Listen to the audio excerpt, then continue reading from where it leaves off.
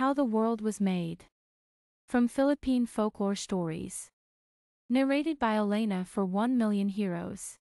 This is the ancient Filipino account of the creation.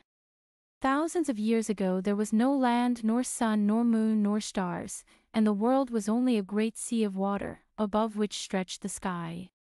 The water was the kingdom of the god Miguel, and the sky was ruled by the great god Captain. Miguel had a daughter called Litigat, the sea, and Captain had a son known as Lihanjan, the wind. The gods agreed to the marriage of their children, so the sea became the bride of the wind. 3 sons and a daughter were born to them. The sons were called Licolibutan, Liadleo, and Libulan, and the daughter received the name of Lasuga. Licolibutan had a body of rock and was strong and brave. Liadleo was formed of gold and was always happy. Libulan was made of copper and was weak and timid, and the beautiful Lasuga had a body of pure silver and was sweet and gentle. Their parents were very fond of them, and nothing was wanting to make them happy. After a time Lihanjan died and left the control of the winds to his eldest son Licolibutan. The faithful wife Litigat soon followed her husband, and the children, now grown up, were left without father or mother. However, their grandfathers, Captain and Miguel, took care of them and guarded them from all evil. After a time, Licolibutan, proud of his power over the winds, resolved to gain more power, and asked his brothers to join him in an attack on Captain in the sky above. At first they refused, but when Licolibutan became angry with them, the amiable Liadleo, not wishing to offend his brother, agreed to help. Then together they induced the timid Libulan to join in the plan. When all was ready the 3 brothers rushed at the sky, but they could not beat down the gates of steel that guarded the entrance. Then Licolibutan let loose the strongest winds and blew the bars in every direction. The brothers rushed into the opening, but were met by the angry god Captain.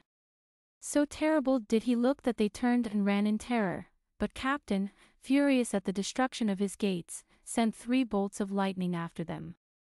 The first struck the copper Libulan and melted him into a ball. The second struck the golden Liadleo, and he too was melted. The third bolt struck Licolibutan, and his rocky body broke into many pieces and fell into the sea. So huge was he that parts of his body stuck out above the water and became what is known as land. In the meantime the gentle Lasuga had missed her brothers and started to look for them. She went toward the sky, but as she approached the broken gates, Captain, blind with anger, struck her too with lightning, and her silver body broke into thousands of pieces. Captain then came down from the sky and tore the sea apart, calling on Miguel to come to him and accusing him of ordering the attack on the sky. Soon Miguel appeared and answered that he knew nothing of the plot as he had been asleep far down in the sea. After a time he succeeded in calming the angry Captain. Together they wept at the loss of their grandchildren, especially the gentle and beautiful Lasuga, but with all their power they could not restore the dead to life.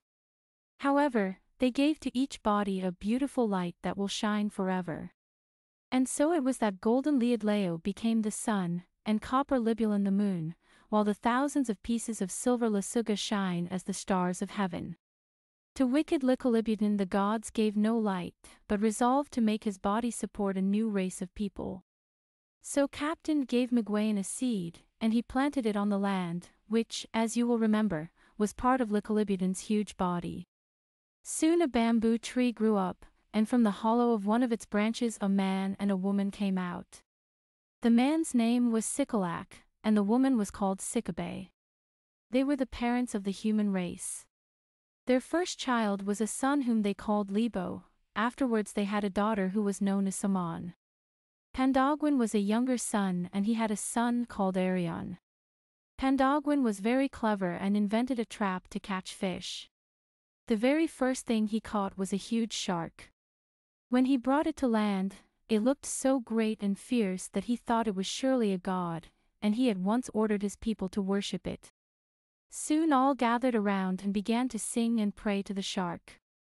Suddenly the sky and sea opened, and the gods came out and ordered Pandagwan to throw the shark back into the sea and to worship none but them. All were afraid except Pandagwan. He grew very bold and answered that the shark was as big as the gods, and that since he had been able to overpower it he would also be able to conquer the gods.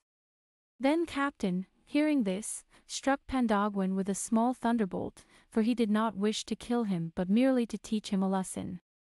Then he and Miguel decided to punish these people by scattering them over the earth, so they carried some to one land and some to another.